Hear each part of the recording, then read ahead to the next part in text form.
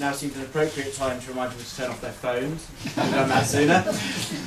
And also, for those of you who are turning your phones on silent, so you can use social media, the hashtag up on the wall there is GP Leader for the event. I'd like to start by calling a couple of people, well, group 3 people who've submitted questions in advance. We'll take 3 questions, and then I'll let the panel come back on those 3. Can I start by calling John Street? That's me. I think I remember what it was. My name is John Street from the Green Party, and my question is, to each of the candidates, what is your unique selling point? I.e., what would you say makes you stand out from the other candidates? And we've got a question from Juliet Michelson. Hi. So my question is, as much as we can all be proud of being green, campaigning experience teaches many of us that the green label leads a lot of voters to pigeonhole us as a single-issue party and not to engage with our broader messages and policies. So how far do you see this as a problem, and what would you do to counteract it? And the third one is from Haroon. I don't know, have the candidates seen these questions? No. No, well, look, because on my... There's Oh, wow! Not I don't think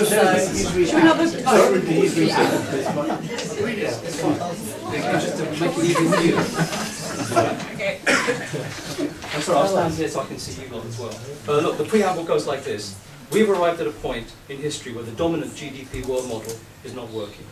This is the world of growth, financial return, key performance indicators, quarterly reports, monitoring systems, and incentive schemes. And we know where they've got to in financial sector. It's the dominant culture that determines not only the corporate world, but also government and civil society organisations. Alongside this GDP mindset is the emerging... I'm just coming to it, sorry. I just want to set the context, sorry. Alongside this GDP mindset is the emerging post-GDP model, a model in which different things count. Our personal development, our spiritual growth. You can read the rest. We in the Green Party are squarely part of the post-GDP model. My question is this, and it's in 2 parts. How will you as leader be promoting and presenting the post-GDP model? And secondly, what alliances do you think we need to make or create in order to secure greater voter support for the post-GDP model? Great. Thanks very much. So 3 questions. What makes you different?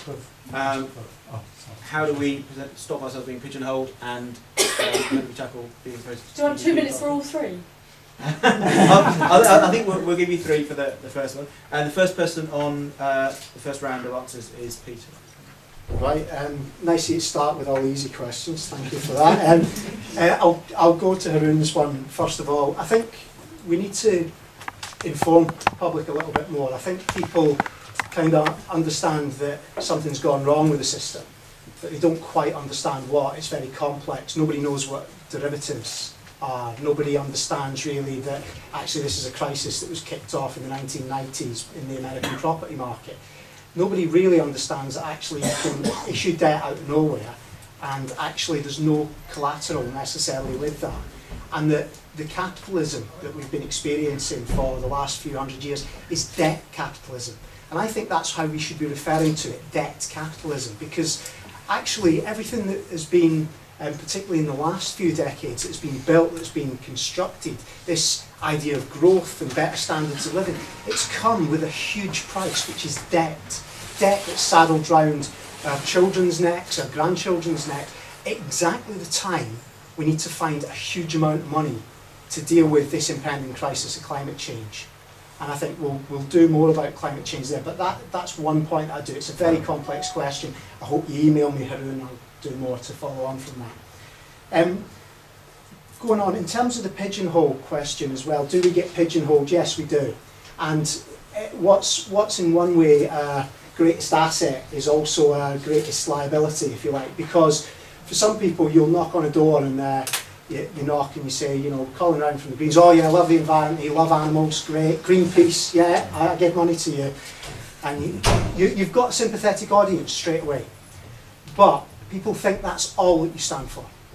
And I think that's the limitation that's put on it. Now, there are ways to overcome that, and we know that some of our European Green Party cousins have done that.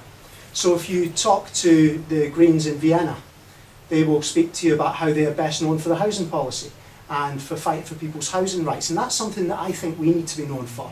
Housing is one of my key issues in this campaign because it's one of the key battlefields in the fight against climate change, because it's something that we can have a real control over, both individually, but also even if we get elected into councils, it's somewhere we can have an impact, where we have already had an impact in a number of local authorities. How long have I got left, John? 40 seconds. Right, John, what's my unique selling point? If I'm going to give you a kind of serious answer, it would be going back to what I said as the opening statement, that I think I can speak to a number of different communities based on my background, based on my past experience. And if you want a less serious answer to that, before I took up politics in terms of active campaigning in 2002, kind of full-time campaigning, dedicating my life to it, I used to do stand-up comedy. So I promise speeches with jokes. Okay, thank you.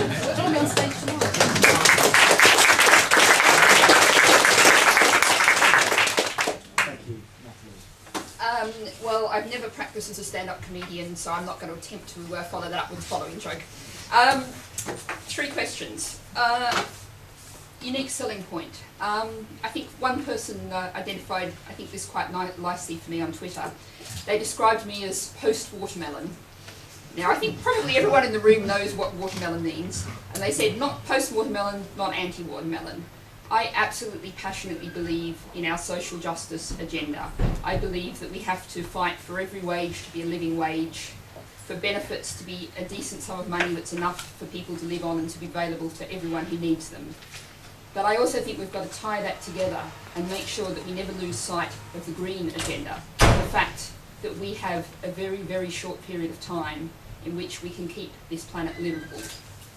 We really have to make sure that we keep fighting the social justice, and those two things are very much tied together. You can't ask people who aren't quite sure where tomorrow's meals are coming from, who are switching off the heating in midwinter because they're scared about the bill. You can't ask those people to cut back. You've got to do less. What we've got to do is have a profound redistribution within Britain and within the world, but we've got to do that within a green framework.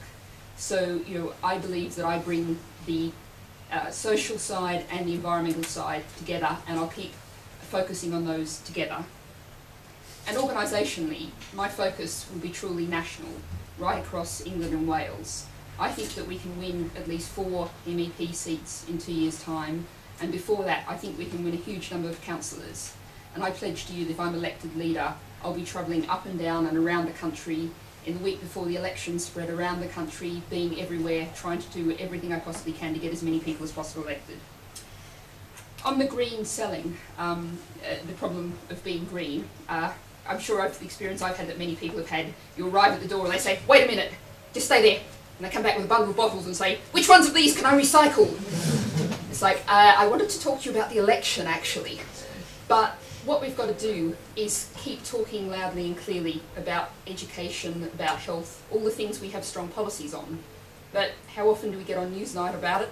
And how often do you look at the website and see a really good press release about those kind of issues? We've got to do much better on that. And I know it works. I was talking to Julian Roskins, who's our newest Green councillor, just elected in Malvern Hills. And he was saying that 14 months ago on the doorstep, he was really struggling to get people to talk to him anything except about green issues. 14 months later, with a couple of strong Green councillors in place, it's made a real difference. People want to talk about education, about health, about jobs. So, track record really does deliver. And finally, in a very short period of time, post-GDP, we need to tell everyone we can have a better life. As Caroline says, it's not a question of wearing hair shirts in caves with candles. We can spend more time with our children, we can spend more time in our garden, we can spend less time working, and we can have a better quality of life. And we need to sell that to everybody. Thank you.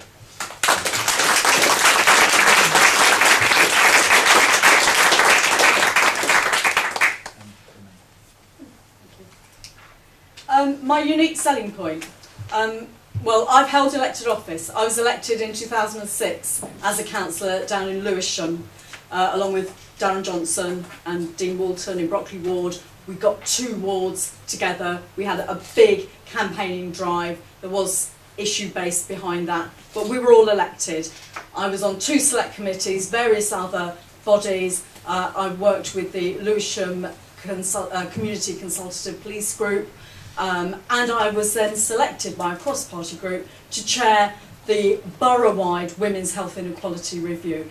So while I was there holding elected office 2006 to 2010, I was also London campaigns coordinator and negotiating with the needs for national campaigns across England and Wales.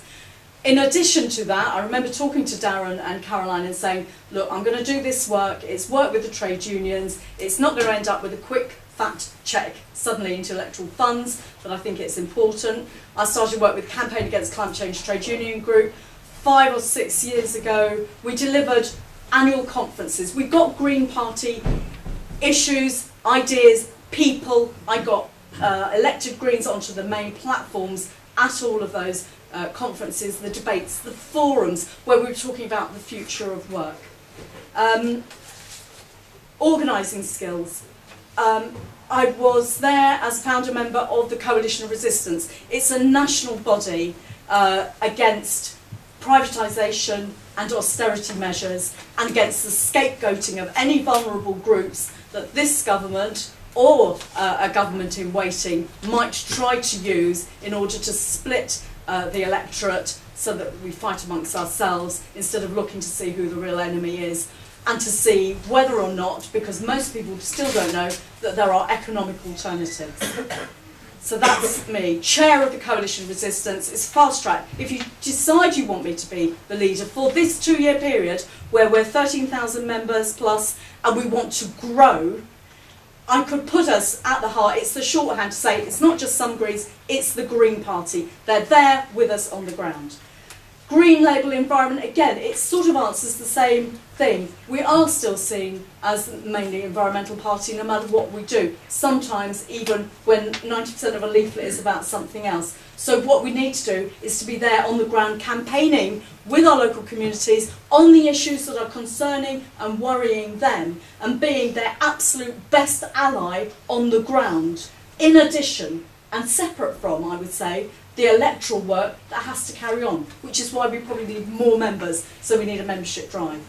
As far as the GDP, it's there at the core of Green Party policy, that that's not a way to measure things. IMF, World Trade Organization, they have to be absolutely binned or changed. Ratings agencies, gone. Let's talk to people, let's talk to transitions towns, let's get the well-being of people, jobs and a shorter working week out there as part of our campaigning policy.